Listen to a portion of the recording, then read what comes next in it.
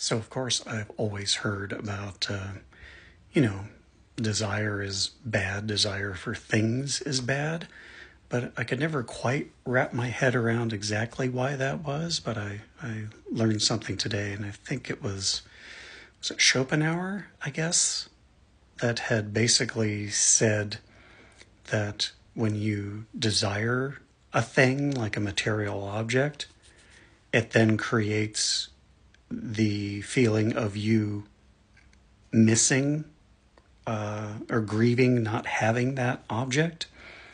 And that's why desire for material things can be very destructive, because before you wanted the item, you weren't missing the item.